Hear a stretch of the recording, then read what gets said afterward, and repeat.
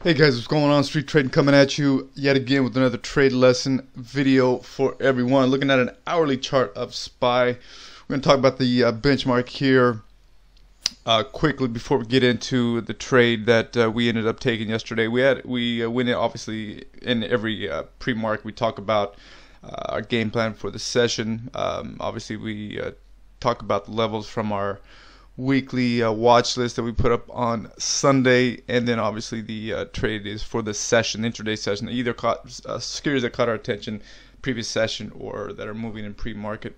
More times than not, we are focusing on previous session moves.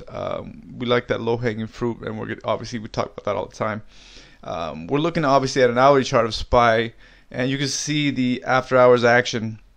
Obviously, market's closed right now. You can see obviously the after hours action that we're just scooping up. We've been talking about that 385.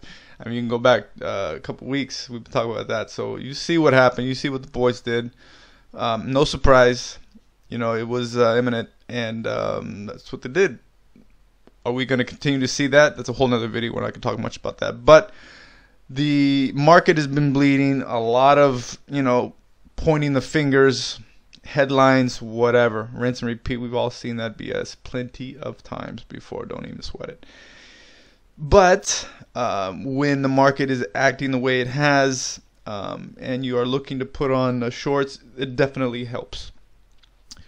We had a very, very crystal clear plan that we talk about yesterday. That we talk about every session, every pre-market trade idea session. Yesterday we talked about what we put on yesterday and the levels we were looking for. We ended up taking the stop on our first attempt. It happens quite often, guys, but at the end of the day, many times we talk about this all the time. Many times you're just going to be early, not wrong.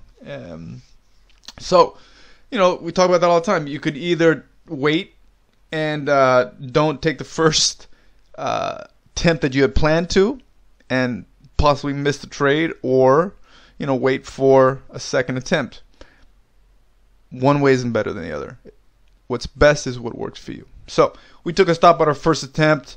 It ended up confirming what we had initially planned for. Got in it again, erased the loss, scaled out, and ended up being very, very good.